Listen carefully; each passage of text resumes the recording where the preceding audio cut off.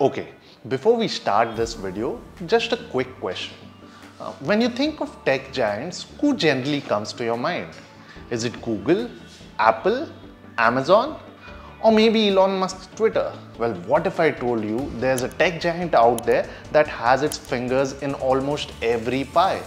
And no, I'm not talking about the one with the bitten apple logo. The name is Tencent, a company with a portfolio so big it could probably buy half of Silicon Valley and still have spare change for a cup of chai. But here's the kicker. Despite being one of the most influential companies in the world, Tencent generally flies under the radar. Now let's rewind the clock to 1998, which is the year Tencent was born. At that time, the internet was barely a thing in China, and here come Ma Huateng, also known as Pony Ma, and Zhang Zedong, two ex-classmates with big dreams and no money. They wanted to bring real-time messaging to China. So inspired by ICQ, a popular Israeli messaging app, they created OICQ. The O was their little open twist. But let's be real, it probably stood for only slightly different from ICQ. And despite facing bankruptcy and 100 other hurdles, these guys managed to capture Chinese hearts. This little app, which was simple, free and easy to use, struck a chord with Chinese users. And boom, within months, they had a loyal fan base. That's how Tencent was born. From here, they launched QQ, China's most popular messaging service. But hang on, all wasn't sunshine and roses just yet. Here's where the plot thickens. Our friends at Tencent almost went bankrupt. They had a popular app, but zero revenue. Think of it like a restaurant with a line outside the door, but no one paying the bill. So what did they do? They got creative with a model that would become a classic, the freemium model. Essentially, QQ was free, but users could pay for status upgrades, customized avatars, and cool virtual items. And this is how cash started rolling in. With a steady revenue stream, Tencent diversified, branching into music streaming, gaming, and even e-commerce. They were setting the stage to build a tech empire. Now, Tencent's move into gaming was nothing short of epic. Initially, they dabbled in online gaming, but soon enough, they saw gaming as a golden goose. They launched their own gaming platform in 2004, and the rest is history. But they didn't stop there. Tencent wanted to dominate the gaming world, so they went on an acquisition spree. In 2001, they bought Riot Games, the brains behind League of Legends. Yep, Tencent owns the game that millions of people are addicted to worldwide. And guess what? This wasn't a one-off thing. Tencent picked up stakes in Epic Games, so if you play Fortnite, you're in Tencent's world. They also have stakes in Supercell, the creators of Clash of Clans, and even Activision Blizzard, makers of Call of Duty. Today, Tencent isn't just the biggest gaming company in China, it's the biggest in the world by revenue. Imagine billions of gamers across devices all playing games with a dash of Tencent. And if you thought Tencent's ambitions were limited to just gaming, think again. Tencent isn't satisfied with just being a Chinese giant. It wants to be a global tech force. Over the past decade, Tencent's been investing in some big names worldwide. Tesla, Spotify, Snapchat, you name it. But here's where it gets clever. Rather than trying to take over, they opt for minority stakes, which means they get a seat at the table without being the main decision maker.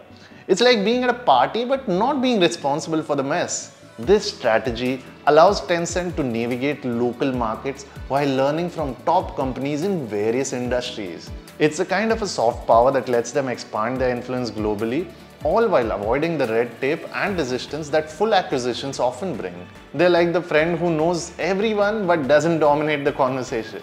Let's have a quick look at the list of some of the games and companies Tencent has ownership in. You can pause this video if you want to see all of them. And that's just the tip of the iceberg. Tencent's strategy is to spread its gaming influence without demanding total control. So whether you're a casual gamer or a hardcore one, there's a solid chance you're playing something that Tencent's got a stake in. Now if there's one app that captures Tencent's vision, it's WeChat.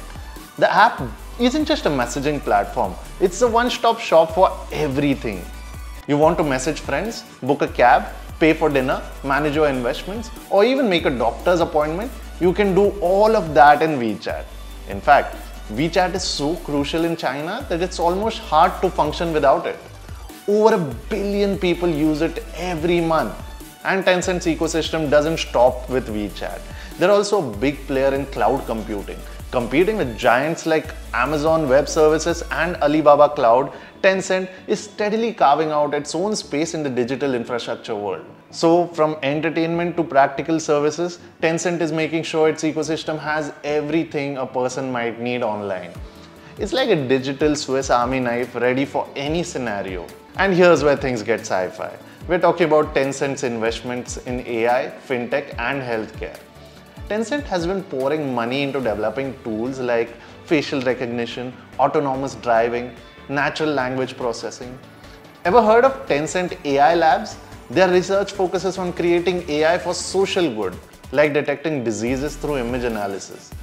Tencent is not only shaping the entertainment and communications landscape, but also aiming to impact our lives in deeply personal ways. Imagine a future where your car, your finances, and even your health are powered by Tencent technology. That's both amazing and, let's be honest, a little intimidating after all.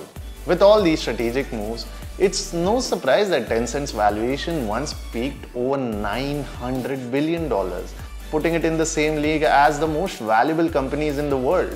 Now Tencent has been facing regulatory challenges, particularly in China. But here's the thing, Tencent knows how to adapt. From almost going bankrupt to becoming a global tech powerhouse, Tencent's story is one of resilience and adaptability. Currently, Tencent is valued at an astounding 42.610 trillion rupees, making it the world's 18th most valuable company by market capital. That valuation reflects not only Tencent's prowess in tech, but also its influence across gaming, social media, and cloud computing. Despite recent regulatory challenges in China, Tencent continues to adapt and expand globally.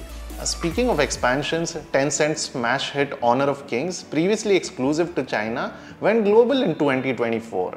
With millions of players worldwide, it's quickly becoming one of the most played mobile games globally.